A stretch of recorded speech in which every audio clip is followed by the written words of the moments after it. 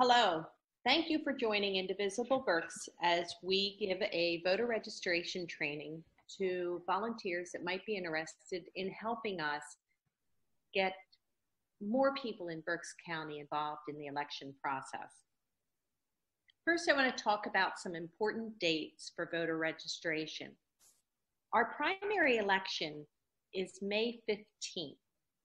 So if someone wants to vote in that election, they must be registered by April 16th.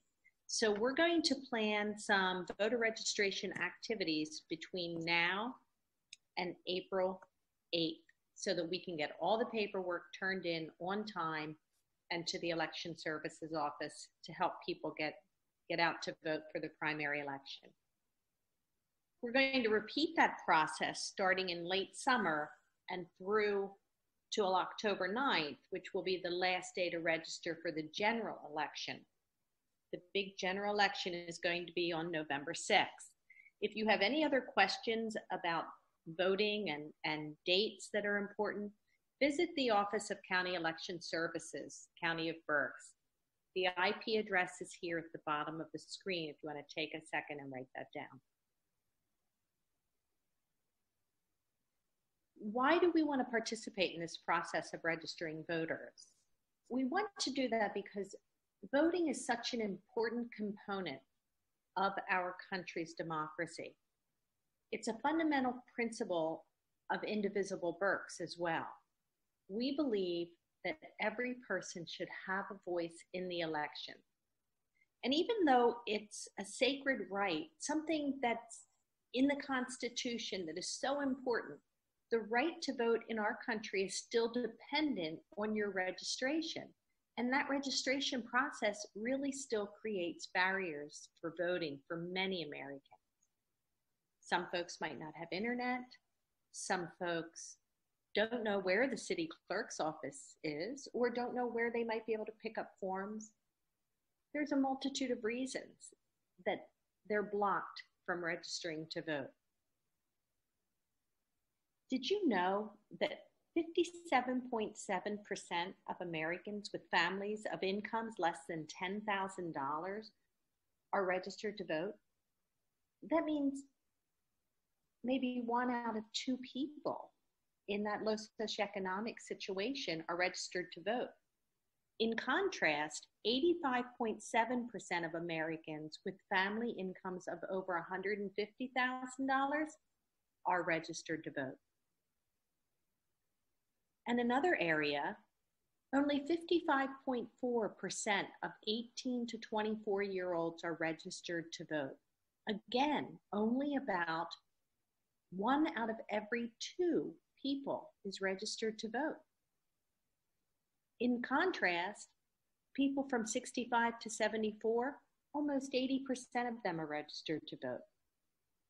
A lot of times, young people and people in low socioeconomic situations feel like they don't have a voice. They don't register to vote. They think it's not for them. They don't have any rights. We want everyone to have a voice, and that's why we are taking registration to the voters. We're going to be primarily using paper forms, and why do we do that? There are a lot of tools online that will help people register to vote. But again, that requires a Wi-Fi connection. And some online tools require a voter to complete information, then they get sent a PDF in the mail to sign, and they have to send it back.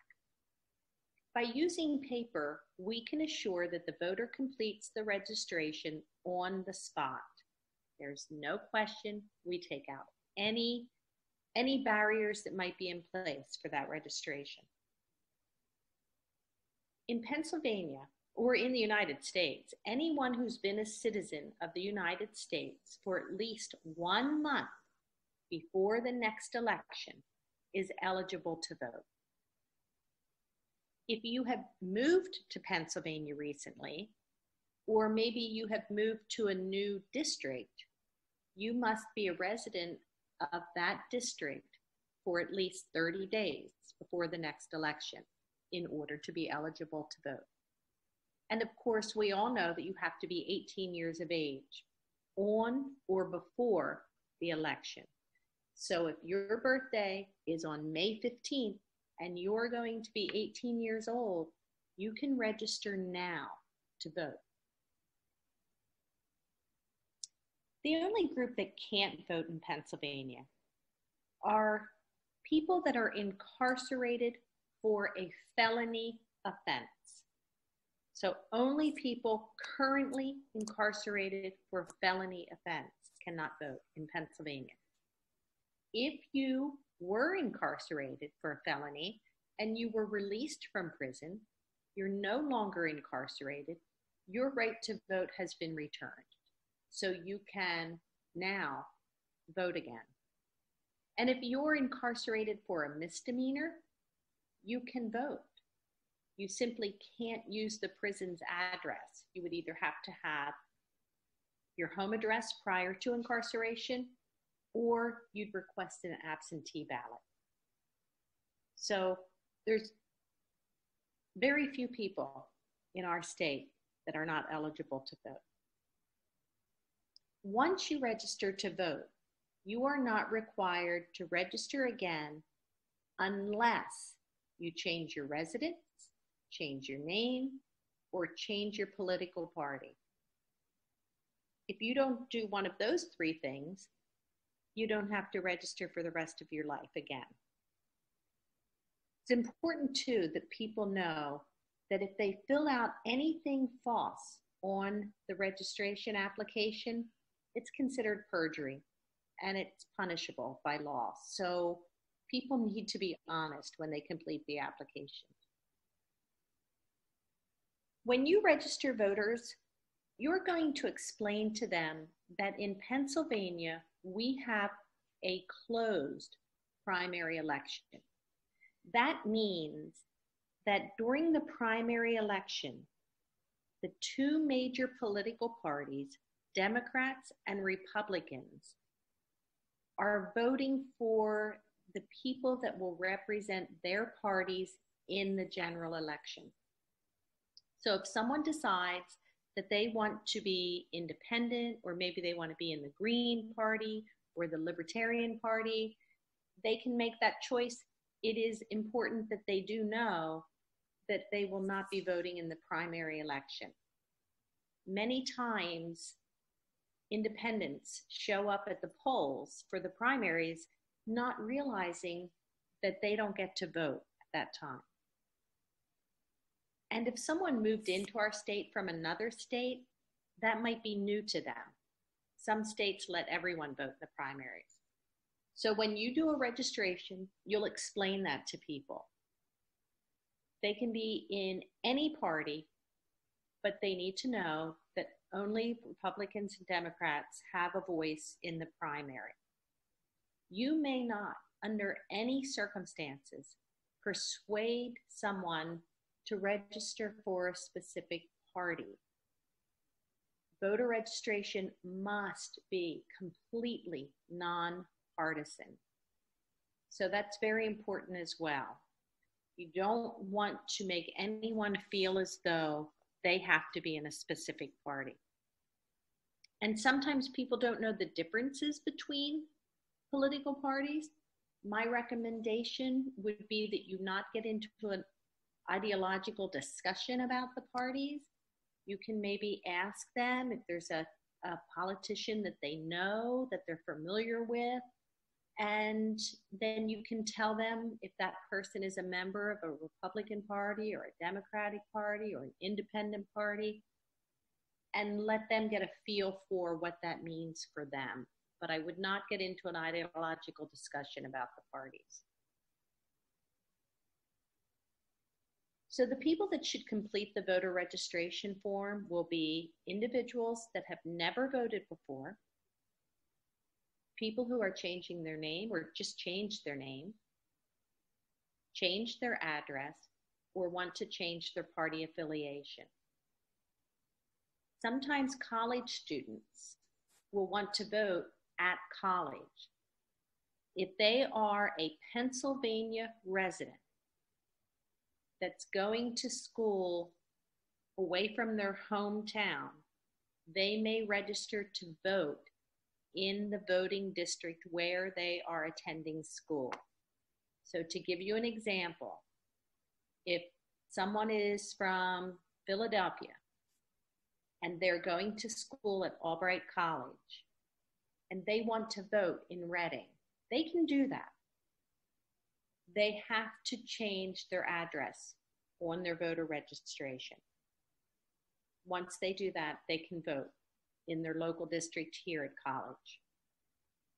If they're an out-of-state student, they don't have the opportunity to do that, but PA residents can register to vote where they're attending school. People sometimes ask, will I have to have an ID to vote? And the answer is, if they have just filled out a registration, then the answer is yes. If you are voting for the first time, or you've had a name change, or you've had an address change, you must show ID when you go to the polls. That ID doesn't have to be photo ID. There's some examples here of photo ID that's acceptable, but there's also non-photo IDs that are acceptable. So typically people might have a driver's license or a passport, a student ID or an employee ID. Those things are all acceptable photo ID. But if an individual doesn't have any ID with a photo on it, they can bring a paycheck, a utility bill, bank statement, some other form that would identify who they are. If you're not going to be able to vote in the primary election or the general election, you can apply for an absentee ballot. If you have an absentee ballot in Pennsylvania, you have to provide a valid excuse for why you're not going to be able to make it to the polls on the day that's been designated by the state. And here's some examples of reasons that they consider valid excuses. When we come back to that college student, he's on the list there. If he wants to vote in his hometown, he has to do an absentee ballot. If you know you're going to go into the hospital for surgery or you're going to be shipped out on military duty, then you want to do an absentee ballot. So this is what the registration application looks like. All sections on this form are going to be completed. When you're talking to a potential voter, you're going to review the form with them, ask them if they understand everything, and then you are going to let them fill it out. You will not fill it out for them. That would be considered voter fraud. You must let them fill it out. Question 1 is pretty basic. They need to print their name. You want to tell them they need to print their name legibly so that it can be read and transcribed. And number 2 are the really important questions. Are you a citizen of the United States, and will you be 18 years or older on or before Election Day? If you answer no to either of those questions, then you can't fill out the application. You might as well stop there. But if you answer yes to both of those questions, then you go to number 3 and talk about the reason. Is this a new registration? Are you changing your party, your name, your address? Check the box that pertains. And then number 4 is a little demographic information: birth date, phone, sex, email. Not everyone has email, but if they do, they can include it. Number 5, you assume is pretty self-explanatory, but it can be tricky.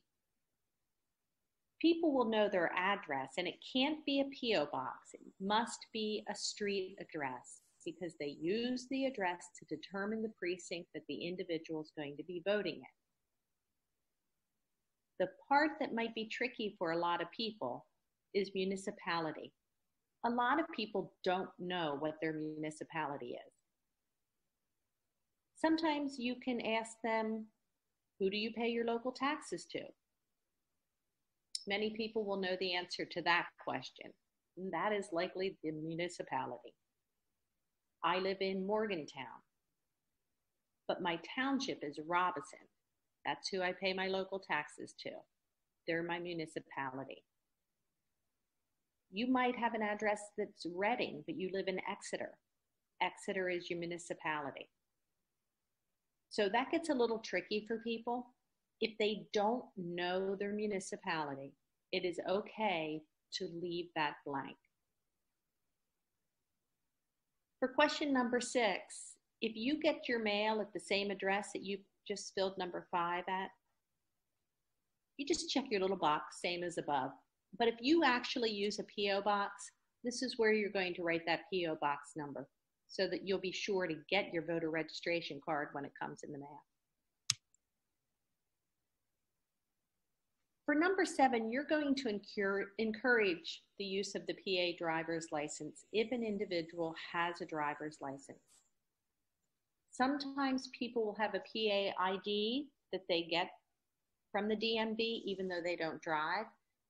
If they have one of them instead, that would be perfect.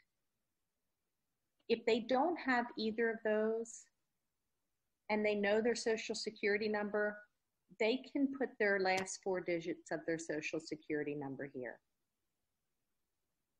One of the challenges we might find with the younger voters when they register, especially if they live in the city, they might not drive.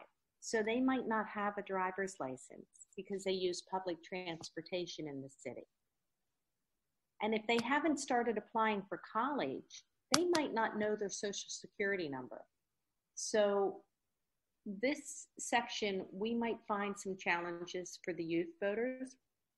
We're going to try to get messages out to the local school representatives to let them know that the kids need to know to have that information if they want to register to vote.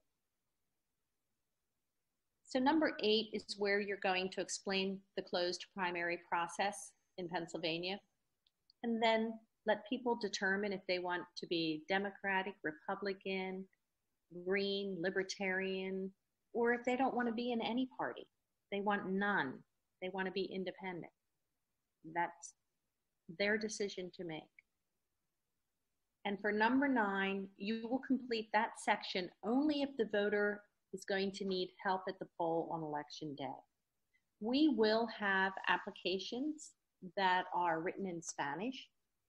An individual might need Spanish instruction at the voting poll.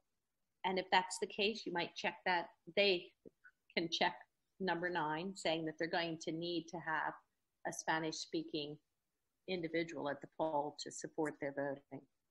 There could be someone with a visual impairment that might need some support. There could be some physical impairments that would require support.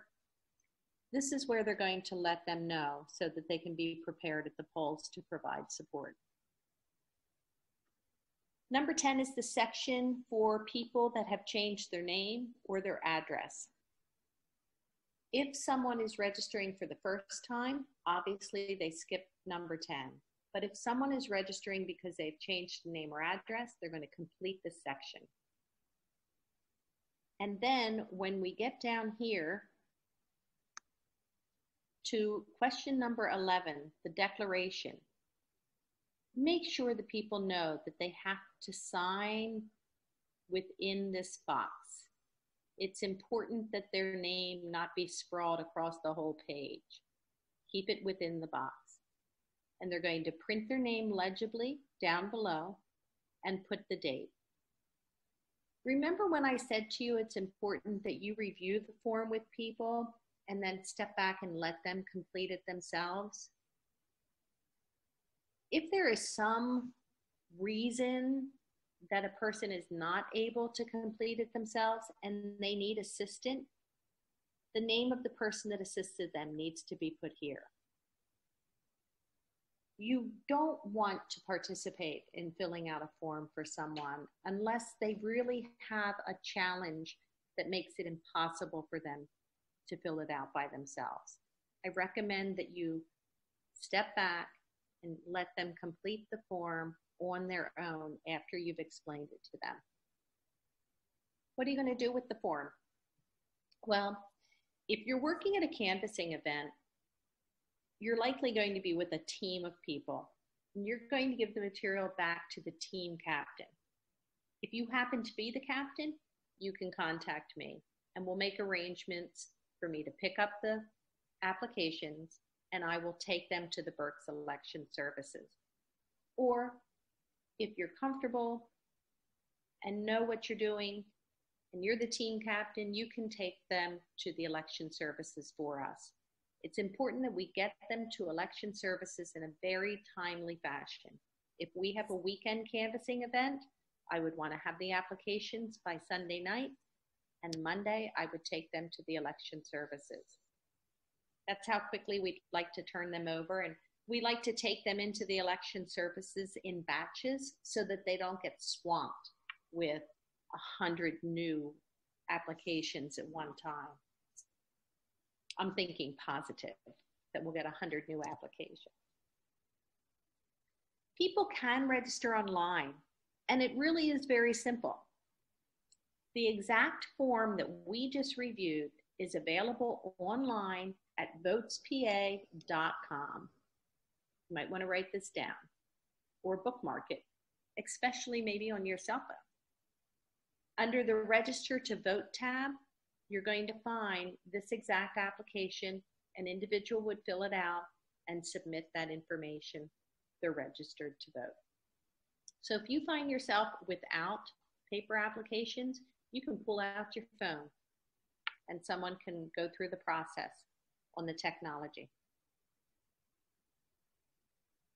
So what are we going to do? We are going to go out and try to find some high traffic canvassing areas where we can have conversations with passerbys. We're going to say hello to virtually every person that walks past us. Hi, are you registered to vote? Have you moved? Has your name changed? Do you need to update your registration? People generally are very polite and they'll let you know, yes, they're registered. Or it's interesting because sometimes people will say, wow, yeah, I did move. And they forget that they have to fill out a new application if they want to vote in the election. So they seem to appreciate it. You run into a lot of great people. We can do targeted knocking on doors. If we can, we should be able to get information of people in your neighborhood that are not registered to vote, that you could knock on their doors and ask them if they'd be interested in registering to vote. Or maybe you're in college. Maybe you're taking some classes. Or maybe you are attending church, or you're going to another group event. You can register people there. Honestly, when you're eating lunch in a restaurant, you can ask the waitress, are you registered to vote? If she's between the ages of 18 and 24, you've got a 50% chance that she is not registered to vote. And you can hook her up. Don't be afraid to ask people. We want to see as many people involved in the process as possible. We do have some events coming up, but we also need your help.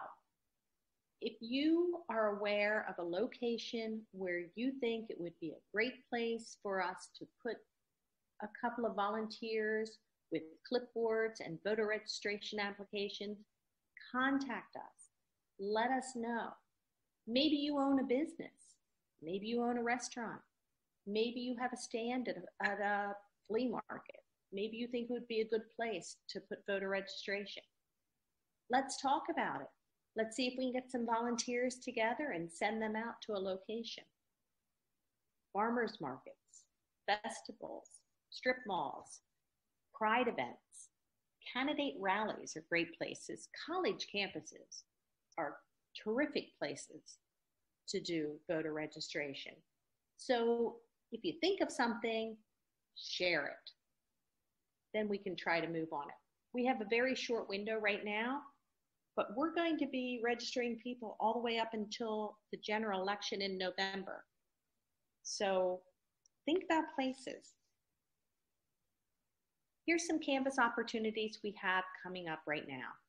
On March 24th, we are going to participate in the March for Our Lives event in Reading, and we're going to be doing voter registration there. We're looking for volunteers, people that would be willing to support that activity. If you are interested, please contact me. I should have my email address here, just debbie.noel, Noel, @indivisibleberks.com. You can go on the Indivisible Berks website and just click the info email, and that will get to me as well. We also have Redner's Market in Kenhorst has allowed us to come to their facility on Saturday, April 7th and Sunday, April 8th. If you are willing or interested in working for a couple of hours at one of those events, let me know. We're only there from 9 to 1, it's just 4 hours. If you want to come do an hour or 2 hours, it would be greatly appreciated. Same thing on April 8th, from 11 until 3. If you want to do 1 hour or 2 hours, let me know. We're always looking for volunteers. Thank you for taking the time to watch this presentation and go through the process for voter registration. We really want to get people involved. We want you to get involved, and we want voters to get involved. So reach out, let us know if you're willing to help. We'd be happy to add you to our list of volunteers. Thank you.